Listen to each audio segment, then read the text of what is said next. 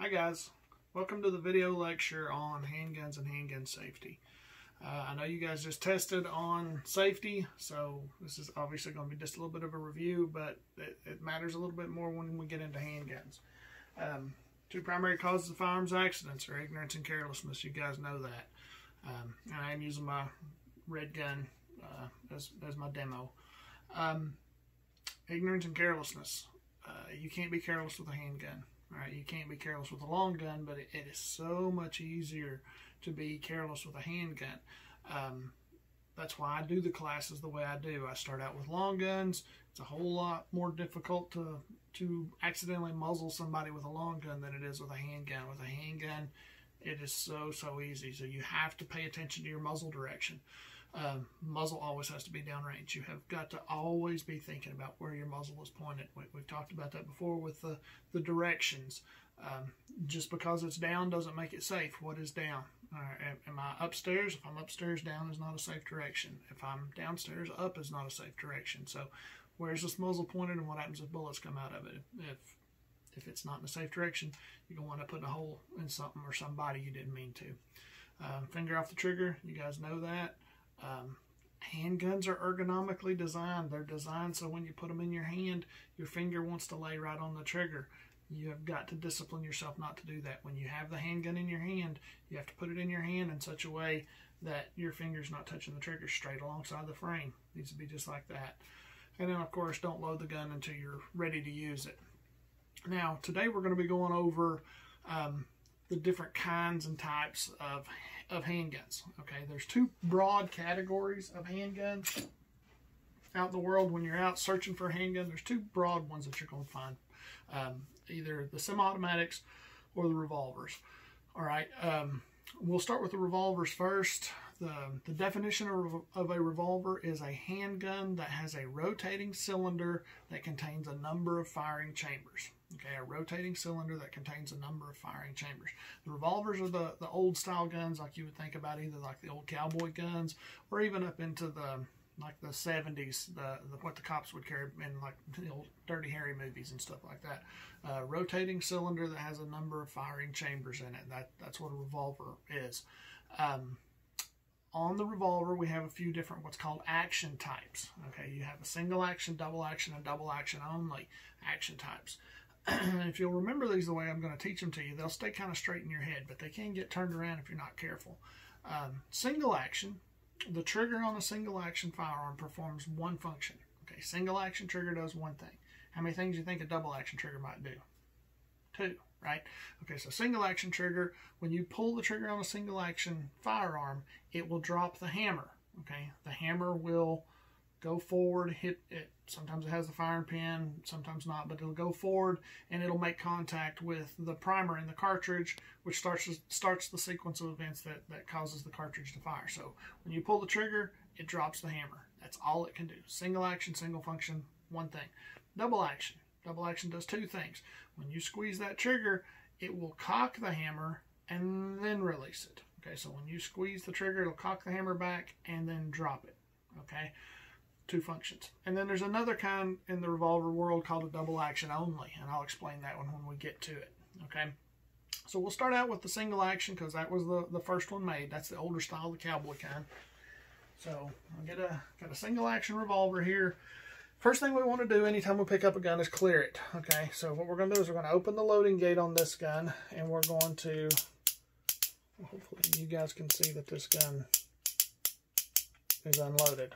Okay, so we've cleared that gun. Now, how did I do that? So to clear a single action revolver, you need to open the loading gate, and you're going to have to cock the hammer back a certain number of clicks, depends on who made the gun, until your cylinder frees up. Okay, initially, if the hammer's all the way down, your cylinder's locked, and if the hammer's all the way back, your cylinder's locked. So you got to cock it back just enough that it frees up your cylinder. Once it's done that, then you can inspect each of the chambers to make sure the gun's unloaded, and if you wanted to load it, you could load rounds into each of the individual chambers.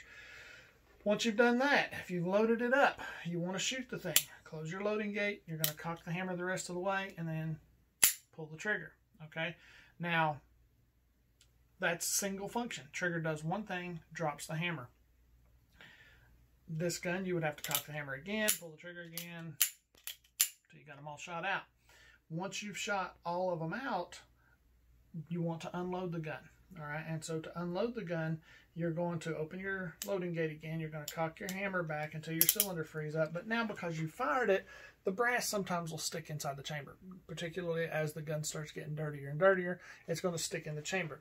And so we've got this little ejector rod, and it goes all the way through the chamber and knocks the brass out. And you'll do it again and again and again and again until you get them all out. Once you've got them all out, you want to load it again. Load, load, load, load, load. Cock and shoot, cock and shoot. Okay? Not the quickest thing in the world anymore. They can be. It's actually fast. They can be pretty fast. If you watch some cowboy shooting videos, some of those quick draw guys, they're ridiculously fast. Okay? But the gun is limited in its capacity, and it's kind of bulky and weighty for what you're getting out of it. But it can be valuable to use that gun in a self-defense situation. And most people nowadays would tend to favor something more along the lines of what my red gun mimics. But there are games out there that people play called cowboy action shooting, which I'm going to talk more in a future video about different competitions and stuff. But in cowboy action, basically, you dress up like a cowboy or a cowgirl, boots to hat, frilly skirts, and the blue jeans and the whole 9 yards, and you go into the competition with a couple of 6-shooter revolvers like that, lever action rifle, double barrel shotgun, and they set up scenarios. And in the scenarios, you solve problems with a gun, okay? So you might have the OK Corral, you might have a saloon, you got to kick a door in and go in and shoot the place up. They got scenarios that you've got to deal with the gun. Some guys that shoot these competitions will shoot their single action revolvers something in the neighborhood of 500 rounds a month, sometimes up into the couple of thousand rounds a month, and then they'll shoot a competition. So if you've put a lot of bullets through one of these guns, you're going to be fairly competent with it, at least familiar with it, okay? And if you shoot this gun 500 rounds a month, but you decide to carry this gun because this gun is better, okay?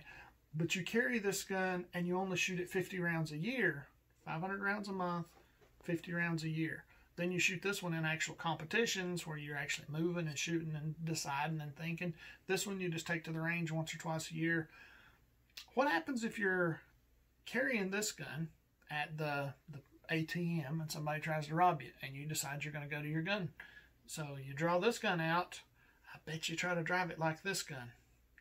All right, so you're going to try to drive your Glock like it's a single action revolver. Not going to be the best end for you. All right, yeah, granted, this is tactically superior. It's got more bullets in it, and it's, you know, snazzier. But if you're better with this one, 6 good shots with this gun that you know how to use will beat 15 or 17 in this one that you miss half of. Because remember, you still own all them bullets wherever they go. So if this one's the one you practice with, this is the one you should carry. If you're going to carry this one anyway, you need to practice more with it. All right, there's a scale you've got to balance here.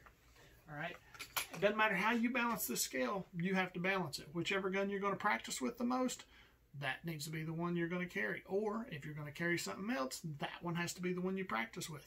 However you balance that scale, it's up to you, but you've got to balance it. Single action revolver. All right, now any of these handguns have 3 basic parts. All right, I'm going to stay on the single action for just a little bit. 3 basic parts to any kind of handgun. You have your frame, your barrel, and your action. All right, the frame is the base piece of the gun that everything else is attached to. All right, it's like the frame on your car, your skeleton. That's your root piece, and everything else is around it, okay, or in it.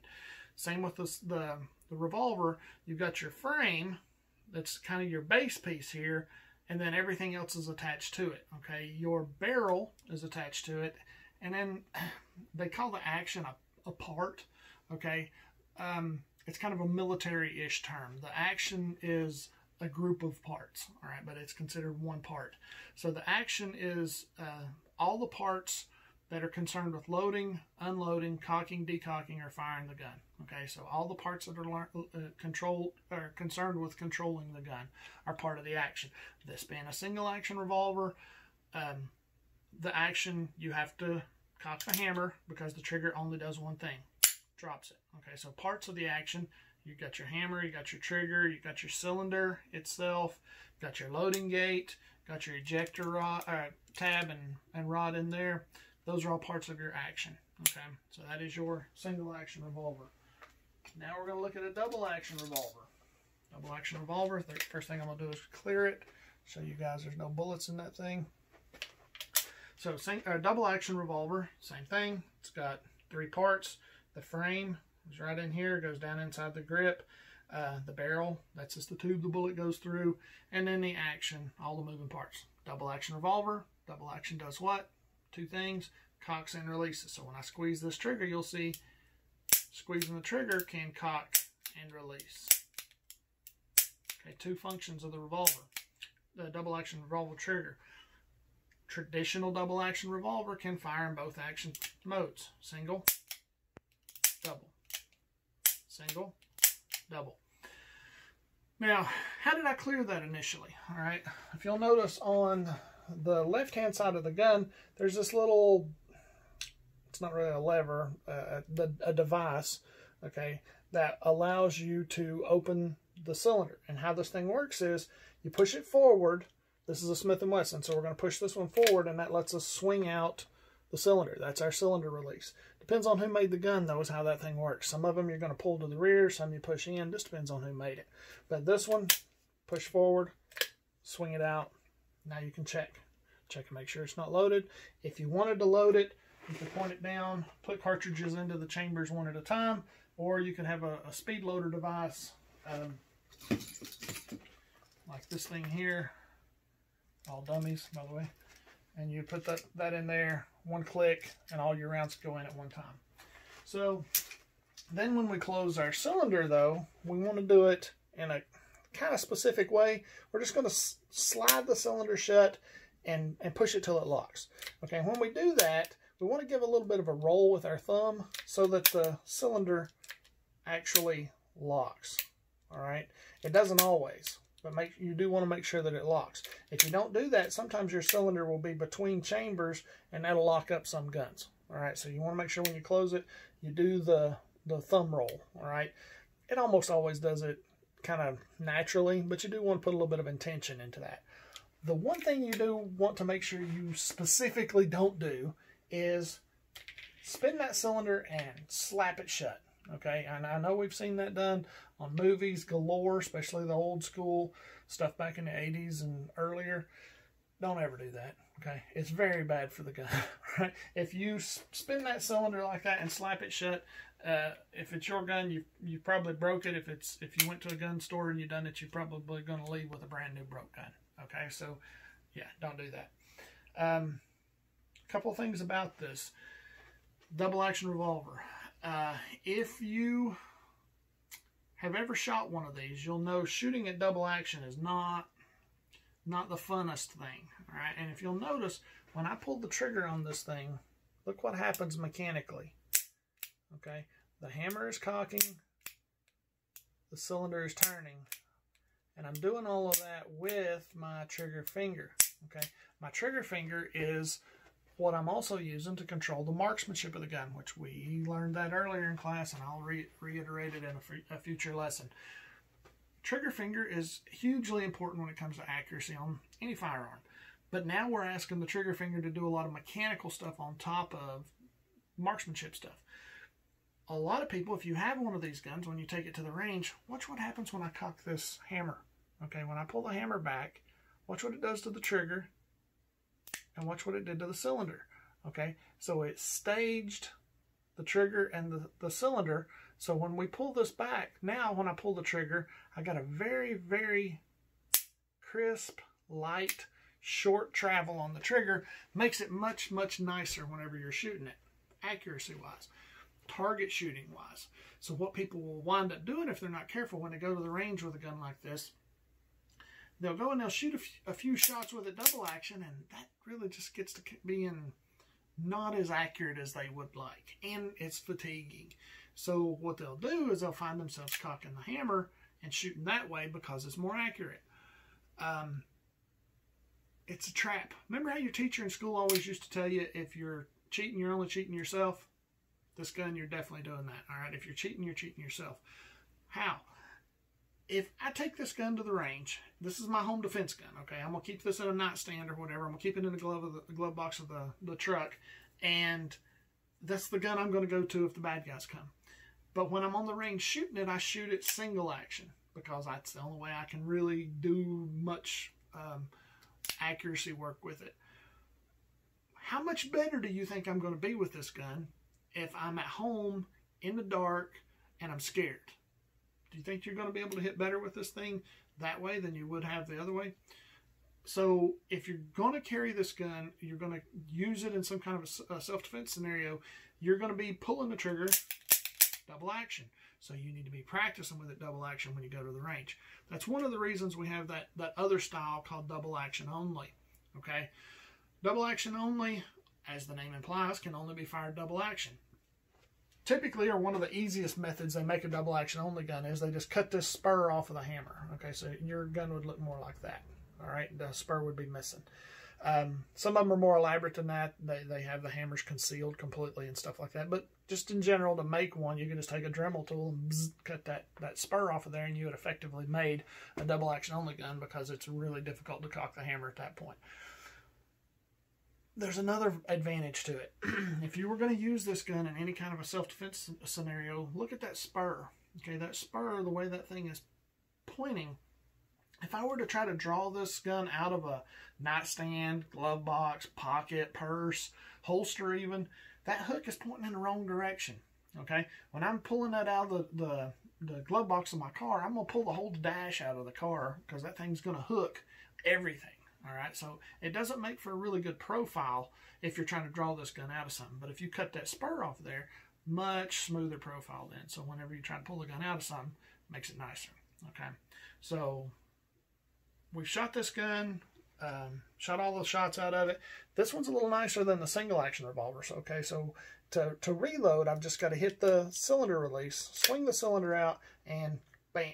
Okay, one hit of the thumb, drop all the brass out, turn it down, throw in some more cartridges, slap it shut, we're ready to go. Remember, don't spin it, don't slap it too hard, just enough to make it work. Give it a little lock with the thumb, you're ready to go.